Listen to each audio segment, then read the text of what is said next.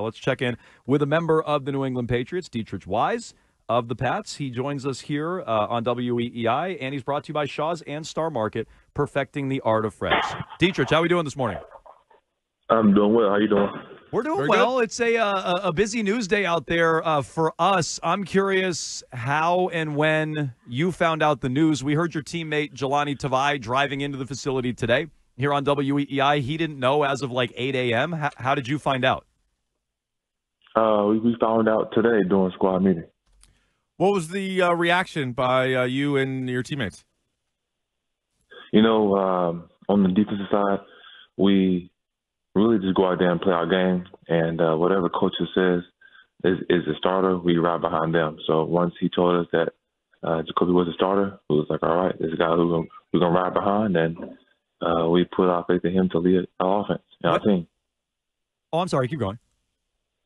No, that was it. Okay, so when did you find out about this meeting? Because yesterday, as far as we knew, there wasn't going to be any availability for Jerod Mayo. So when did you guys find out you were going to be called in for a squad meeting where you were going to get this announcement? We have a squad meeting every day.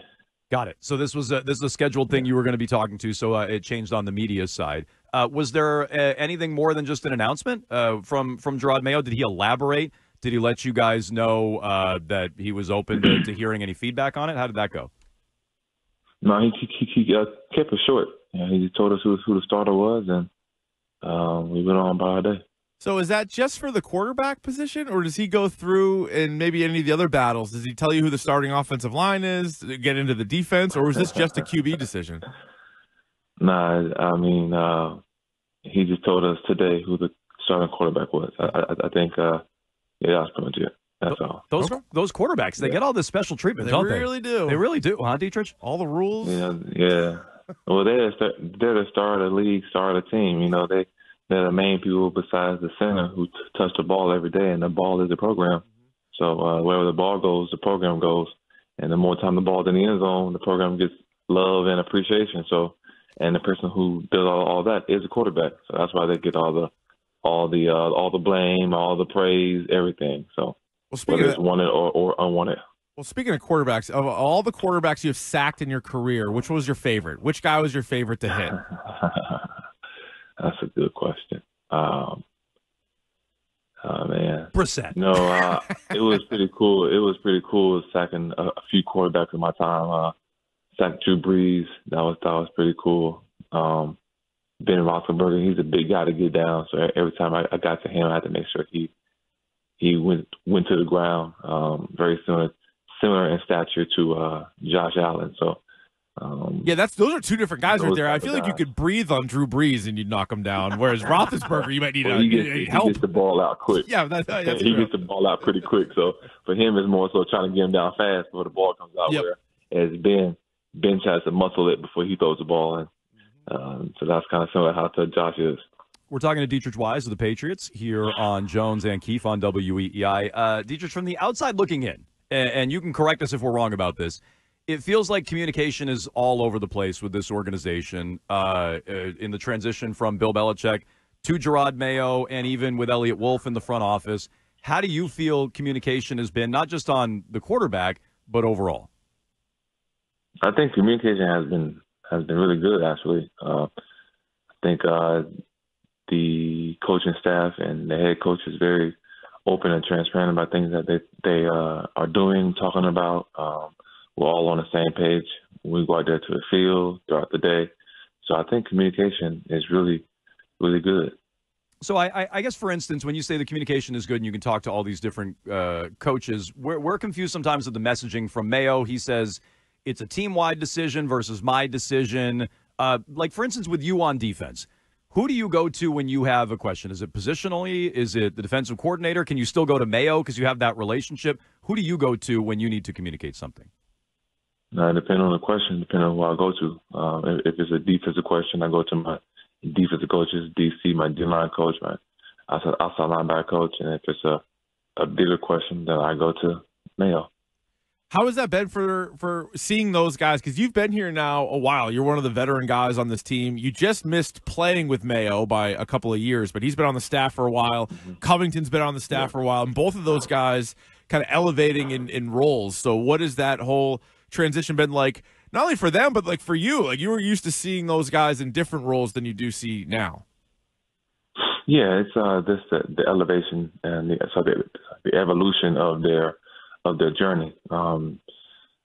Didn't really play with Mayo, you already said that, but watching him from coming in as the first-time Patriots coach to now who he is now, seeing his growth, his leadership, his communication skills, and the way he interacts with guys, and also with DC. DC came in, worked his way up the ladder. Now he's a DC. He's doing a great job leading the defense, being able to communicate exactly what he wants us to do throughout the day, throughout the practice, and throughout the year.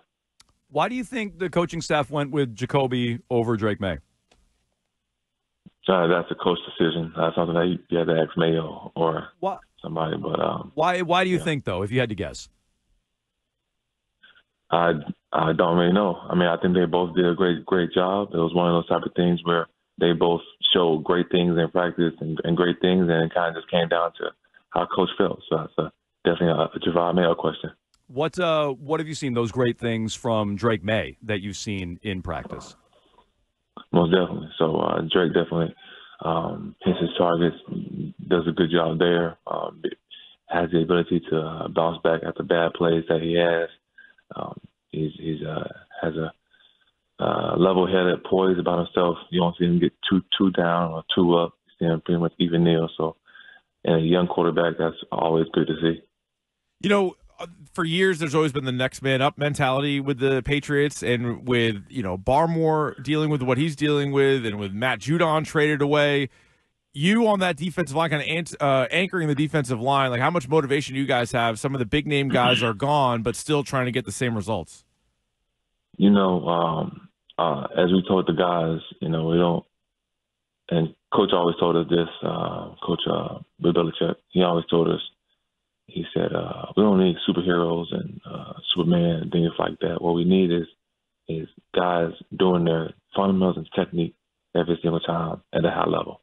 And that's pretty much it. Paying attention to detail, doing the small things extraordinary, and going out there and doing your 111.